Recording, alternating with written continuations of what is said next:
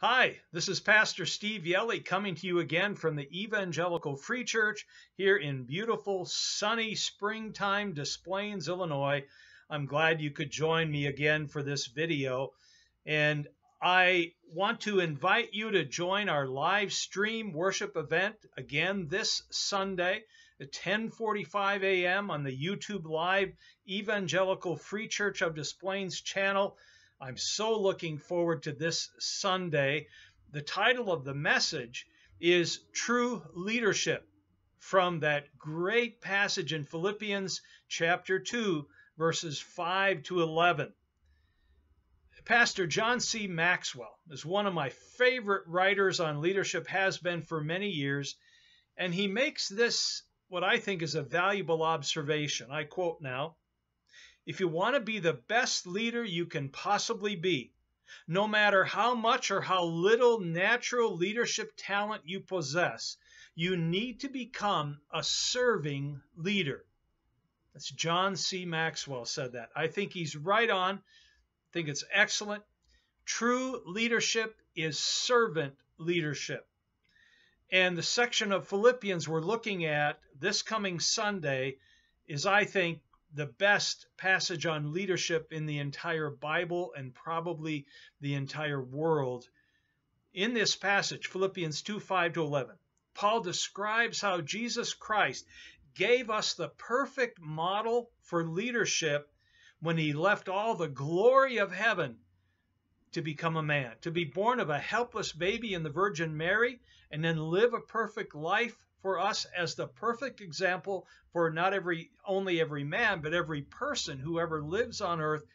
Jesus is our example. He's the perfect example of what true leadership really is. And I can't wait for us to get together and for me to be able to share what this passage is all about with you. And I believe if we take time to study and most importantly apply what we learn from our study of Philippians 2, if we apply that to our lives, I'm absolutely convinced our individual lives, our families, our churches, and even our entire community can be changed for the better by following Jesus' example of true servant leadership.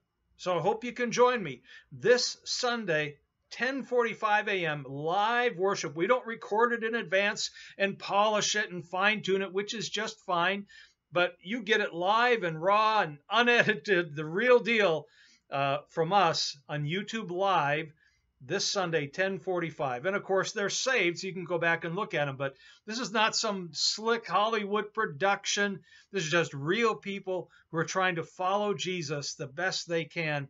That's what we want to share with you. And that's our church. And I'm also excited to share with you that on Sunday, June 7th at 10:45, we are resuming public worship once again. Everybody is welcome to come, and we're ready for you. We've had people here multiple days this week cleaning, doing all kinds of stuff throughout the whole building to make our building safe and a clean and beautiful place for you to come worship. We've switched over our decor, which you'll see on Sunday on the video, to a beautiful spring decor. We have really talented people who change the look of our sanctuary with the season. I think that is so neat that our look of our sanctuary changes with every changing season. And I just think we've got some great people here with great talent. And so on Sunday, June 7th, the first Sunday in June, we're resuming public worship once again. And ever since March, we've been not being able to have that, but I'm so glad we can do this again.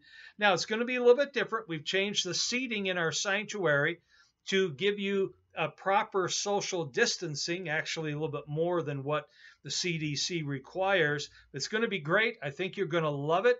And we're also, though, we ask you to wear a mask, a face mask, when you come. And we're going to be using an infrared thermometer to check your temperature. So we don't want to let anyone in the building that is showing active signs of being ill. Now, we recognize that with this virus, there are lots of people probably walking around that don't even know they have it. Obviously, we have no control over that. They're asymptomatic. It's just the world we live in. but we're taking every possible human precaution, following CDC guidelines, and we've got hand sanitizer. But we invite you to come worship with us on Sunday, June 7th, live in person now. And if you are from around the country, of course, we are going to try to continue doing live streaming. I've been ordering equipment to change how we do that so we can incorporate that with our live regular worship congregation and service. And so hopefully we'll get that up and running for June 7th. But it's the regular live streaming this Sunday, May 31st, just like we've been doing. Praise God, it's been working great. And but we hope to also continue live streaming down the road. And so we thank God that we have the opportunity to do that. So thank you so much for watching this. God bless you. Tell your friends, share the link to our broadcast with your friends. That's wonderful. And even after it's over, if the message touched you and helped you, please share the link for YouTube, or the audio version is on SoundCloud.